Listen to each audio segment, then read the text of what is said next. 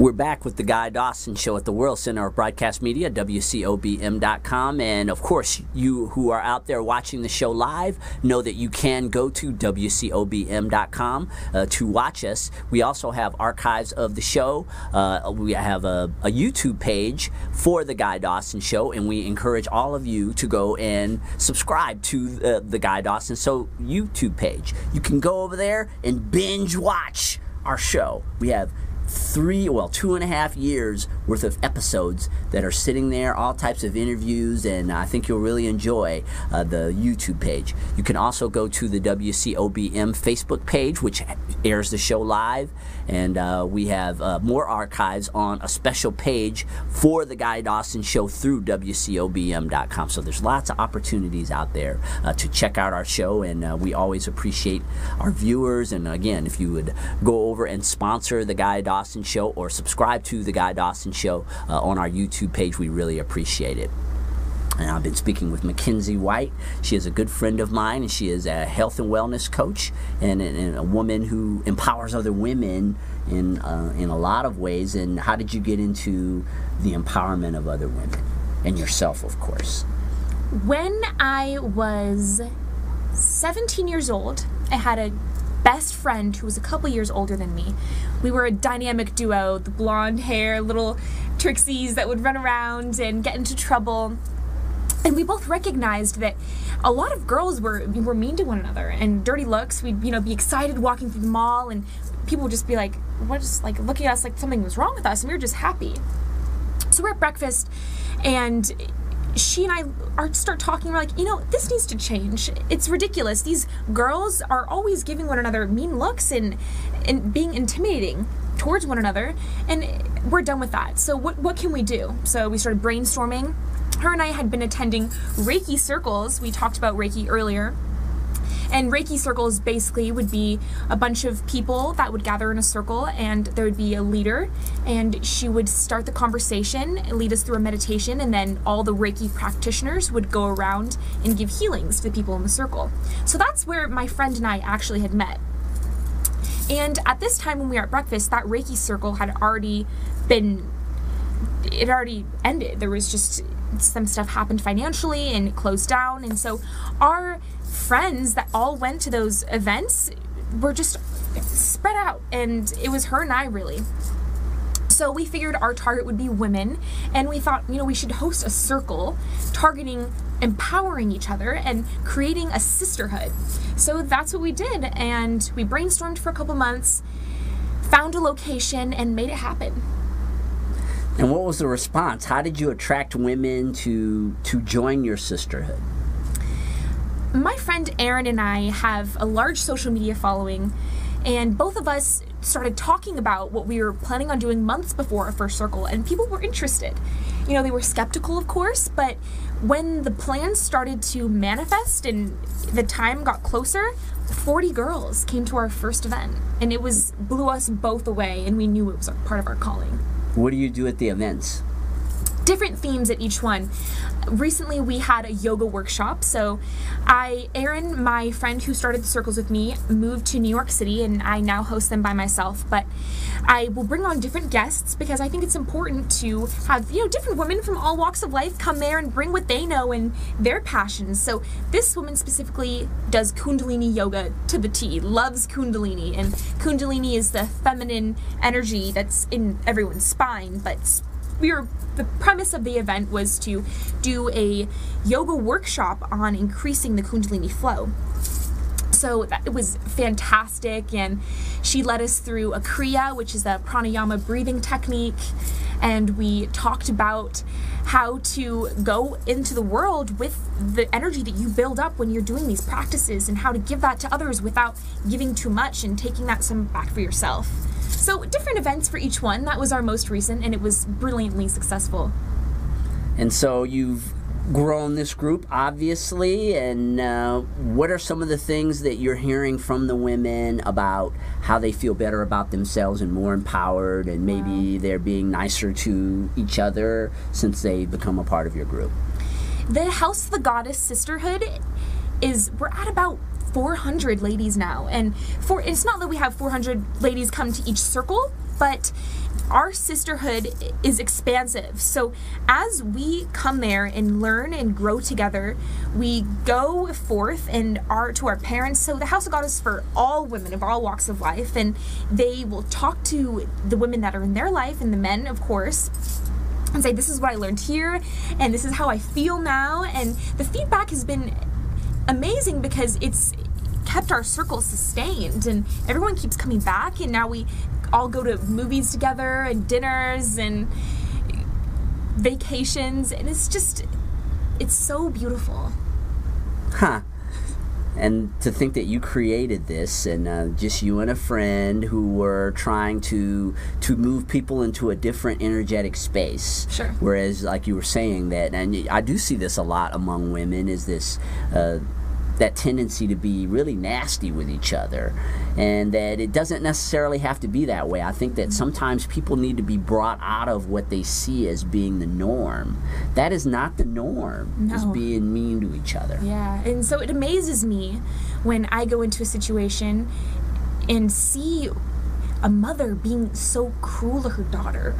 And this might be in a grocery store, it might be anywhere, at a mall, anywhere you go, and it's a weird dynamic to me, because the mom is supposed to be that force in the family that's grounding and sensitive and understanding, and when she's vicious with her daughter and puts restrictions on her, I think it's very detrimental to the relationship and for all the people watching. So I think as a woman, it's important to know that you're also a life giver and a nurturer, and that is your role. And not even just that, but to fulfill your potential and to own your power. Right, and so you've got, of course, you're making a lot of friends. Absolutely. By doing this, and it's an attractive force because you've got all these positive women who are really out there, really doing it and spreading love with one another. Yes, absolutely. The sisterhood is true sisterhood. It's not friends that you have that you call and they want to just talk your ear off, and then when you want to say something, they cut you off and they gotta go at that point. It's sisters that you could call at 3 a.m. and they will drive to wherever you're at just to make sure you're okay. It's a whole different style of sisters and friendship. Yeah, when we were off the air, Mackenzie and I were talking about relationships and how all life really revolves around relationships to some extent. And obviously, with some of the work that you're doing, both energetic and creating an empowerment group like this, you're contributing to the improvement of relationships on the planet. Absolutely. I think that I am a role model for those around me, and so that's what, and if it comes to being on your cell phone in public, I always try my best, unless it's in a situation where I need to respond to a text message or pick up a phone call, I try my best to have my phone away to be myself in front of people and move and kind of dance wherever I'm at and just be comfortable, because it's a great example for others to do the same. It's so easy to see people on their phones or just locked in, crouched down, and why don't you just pick up your head and be a little spunky with yourself? So yeah, I think people need to be reminded, right? I mean, because it's very easy to fall into patterns in life, and we do it from young ages. It's really simple to just get in a frame of mind. I mean, they say that a lot of your thought process is developed by the time you're 9 or 10 years old. Wow, I didn't know that. Yeah, the majority of your thought patterns are really developed at a very young age, and so because we get locked in so early in life, it takes sometimes outside stimulus. I know it has for me at times in my life, where it's taken things from the outside, which can be groups or exercises like Reiki, or just being around people who bring you out of your paradigms, because we got paradigms that we're carrying around with us, and it's not that we necessarily have to have them forever. It's just that we have to first be aware, and then if we want to change them, we have to be usually willing to partner with other people to do that, because it's challenging to bring yourself out of a paradigm. Absolutely, and I don't think that you can do everything on your own. When it comes to healing and growing within, you need to find your people, find your tribe, and be the energy that you want around you, and give that to others. And it is true that you are who you hang out with, so holding yourself accountable for your friends. And that's something that you're very aware of, obviously, Sure. is that you make friends with certain types of people, and you keep of course, everyone matters in the world. And just because a person isn't necessarily positive or on our energetic, in our energetic space, does not mean that they have less value. But for the Sure. most part, like you said, the people that we have around us really reflect our energy. Yes, absolutely. So, and we were talking about mothers. And a couple of seconds ago, you were talking about the nurturing spirit of women, and Mother's Day is coming up. What are your thoughts about the celebration of that and its value? So I mentioned earlier that I'm becoming a yoga instructor, and this weekend I actually have my second to last weekend of yoga training, so it's all day on Mother's Day. I'm very disappointed about that, but I'm going to make sure that I spend time with my mom. Even if training ends at around 6:30, I'm going to go home and just be with her. I don't think it's necessarily about gifts and chocolates and teddy bears. It's spending quality time with your mom and letting her, proving to her with your presence and with your actions of being there that she matters to you and you love her. And this empowerment that you've been working on with these other women, has it affected your relationship with your own mother? Absolutely. This empowerment, this whole endeavor, the House of the Goddess, has expanded my relationship with every woman on the planet. I see every woman as a sister. And specifically my mom, we've always have had challenges because, we have that mother-daughter thing always, but as I've become a leader for women, I take it on myself that when she might say something that I don't agree with, it's my choice how I react, and she's human too, and we're all good, we're moving through it together. Right. And in terms of the empowerment of women, how does that work in helping to empower relationships between men and women? Because I think that empowerment does begin at home. If you're not empowered, it's very difficult for you to have an empowering relationship with anyone else. Sure. So in terms of women who seek to have better relationships with men, do you see a connection between that with the work that you're doing to help them empower themselves? I think a lot of women go for the bad, at least in my age group, they go for the bad guy, or the guy that stimulates them, doesn't text back. And I, being one of those girls that used to be like that, see how it affected me as I got older, and I started to, my standards with men would, if they wouldn't text me back, it was a turn on for me. I found that attractive. And as I've grown the past couple years, I don't take any BS from men, right? I know my power and my worth, and if they're not giving me that support and that appreciation that I deserve, then they're not in my life. Because I do that for them. I want to see them grow, and it has to be mutual. And I think that if you believe in yourself and in your power, you deserve to have a partner that believes in you as well. And you appear to be a woman, well, you don't appear to be, you're sharing your journey of purpose, that you have a real purpose and direction that you're going in your life. What are your audacious dreams? Do you have an audacious dream that you would like to share with the audience? Because you're 20 years old, you got a lot of living to do, and what audacious experience or contribution do you want to make to the world? There is so many. I believe that the House of the Goddess could go in any direction, and I see it maybe becoming an ashram somewhere tropical. I don't know where exactly yet. I haven't put all the little details together, but making a sanctuary for women to come in with different teachers, meditation teachers, yoga teachers, everything you can imagine at this house for specifically women, and you would come there in a retreat, learn, and take that into the world. And the House of the Goddess can actually become a house of the goddess, and people can live there for as long as they want, and it can be sustained with plant-based foods, and somewhere where we're disconnected from technology in the cities, and we can be with one another and celebrate life together. Wow, that is a pretty audacious goal that you have there. Yeah, that's my heart's desire, truest.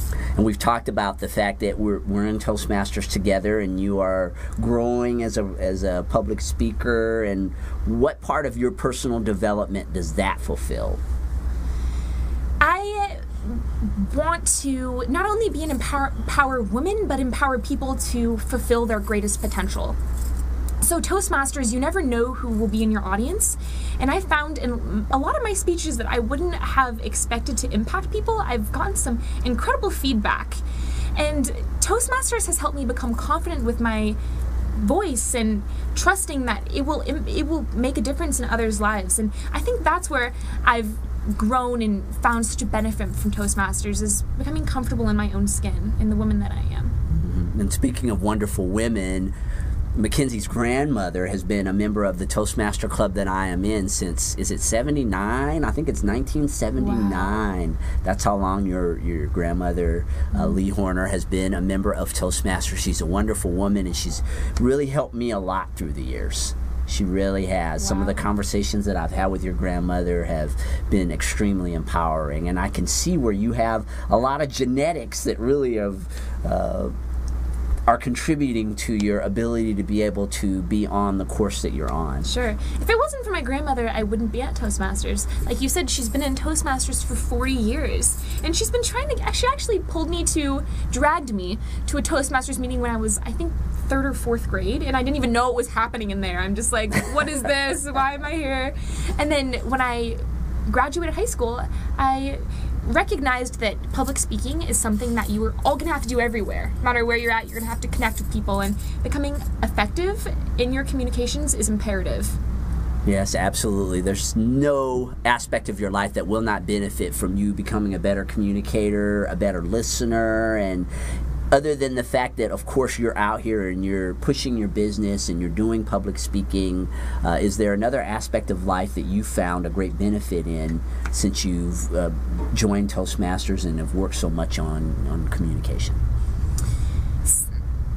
I think, it really goes back to yoga, because I find that in Toastmasters, in my Reiki healing business, in my women's empowerment, those are all sustained for me physically, spiritually, and mentally. But yoga is all 3 of those combined. So as I've deepened my practice, it's created a lot of space within myself to bring my best to my other endeavors. So that's where I feel, and because I've really deepened my yoga practice in these past 6 months. Beforehand, it was just maybe once a week, twice a week thing, and now it's every day. So definitely yoga. Oh, you do yoga every day? Oh, I have to. Oh, that's wonderful. Yes, and when you're becoming a teacher, you have to know what you're doing. Especially when you're going to teach others, you have to feel it in your own body. And so I wake up in the morning, the first thing I do is get in downward facing dog. Oh, really? That's how you start your day? That's how I start my day, and then I do my gratitude practice, which yoga is gratitude, but I do writing as well after my yoga. Mm-hmm. When a person comes to you and maybe they're not in a good energetic space, of course, because a lot of people are suffering out there, as we've talked about over the course of the interviews that we've done today. How do you start to move them to a higher energetic level? Is there one thing that you do to try to lift them from the beginning? Eye contact. Looking at someone with sincerity and acceptance, eyes of love, and kind of seeing them for, where they're at, and not getting reactive to how they might act towards you, but understanding them and being okay with it, and asking them questions like, how are you? And genuinely wanting to know their answer and letting them answer however they may, and giving them some time after they answer to feel what they say before you respond and answer. It's so important. So if I can recommend anything to helping people when you see someone in a down mood, is looking at them and genuinely asking them how they are.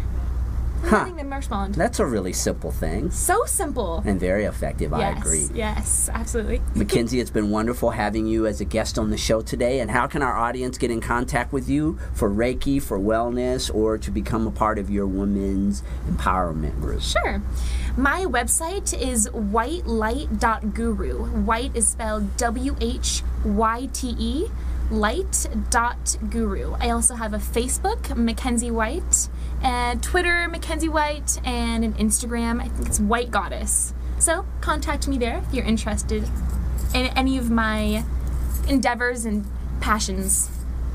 All right. Thank you again for stopping by. Thank you very much for having me. And thank all of you for tuning into this week's edition of The Guy Dawson Show. Please go to our YouTube page to check out past archives and visit the website for my company, ClassicCommunications.net. And take care of yourselves, and we'll see you next week.